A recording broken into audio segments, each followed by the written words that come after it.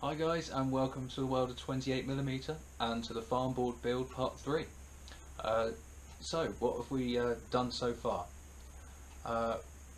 As I said in the first video, I wasn't very happy with the way it was all green fields on one half of the board. So I've taken up the 3 green fields here and I've put in crop fields. Now I didn't bother doing a tutorial on that because it is pretty simplistic on how to put crop fields onto your sort of board. If you do want a tutorial on it though, drop me an email or leave me a comment and I'll do a tutorial on how to do like different types of crop fields and whatnot. So we've got 3 crop fields in the row there. The orchard, you can see, is now all gritted up and gravelled and grassed, and I've left some pathways sort of running down next to the trees to sort of simulate, you know, because it's going to be a used area. People are going to be going in there picking up the fruit off the floor and off the trees, so I wanted to simulate use of that field. So I've made some little pathways. I'm also going to make some sort of ladders and I've got some little tiny wooden baskets, I think from an old Mordheim set, that I'll put on there as well. Yeah, so the orchard's all green fielded. Let's see, so I'm just sticking to the front of the board for a minute. I did the fences for both sides, and this one is in place.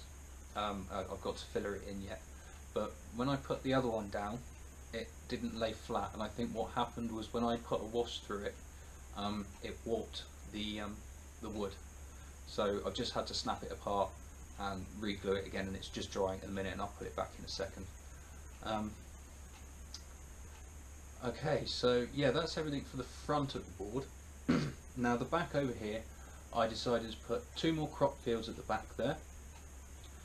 One I'm just going to leave as sort of it's ready to be planted in, shall we say. You know, there's no crops in there yet, but it's ready to go. I've got another crop field here that's in use, that's ready to get harvested. I've added the front garden to the house. Yeah, the house. Good story behind that, I'll tell you that in a second. So I've done the garden to the house. I've added some more sections here because I felt having that big willow tree in the back broke up troop movement too much for whoever was deploying on this site. Yes, you had the rest of that board, but having this big willow tree here, one, it didn't look right in my eyes. It was bigger than the house, and 2, it broke up troop movement too much. So I've taken it out and I've just got sort of a pasture field here now. So I've made a new block of sort of fields here. Yeah, so the house.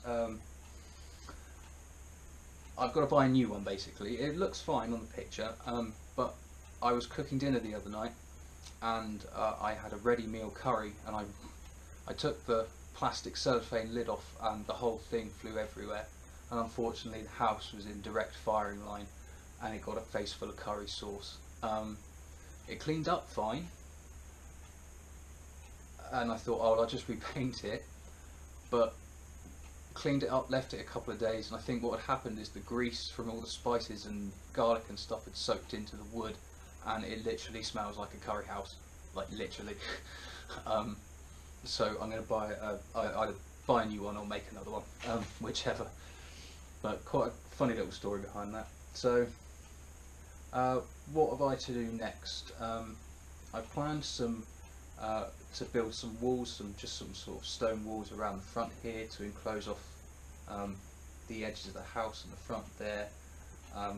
It's also going to run down this side of the board, and possibly run around the back of the house as well, but I'm not sure yet. So yeah, that's everything in this session, I believe. The new fields, crop fields, yeah, so I'll stick up a slideshow. I hope you've enjoyed this episode. Like it if you like it, share if you think anyone else would like to see it, and don't forget to subscribe for the next build log or next episode. Okay, cheers guys.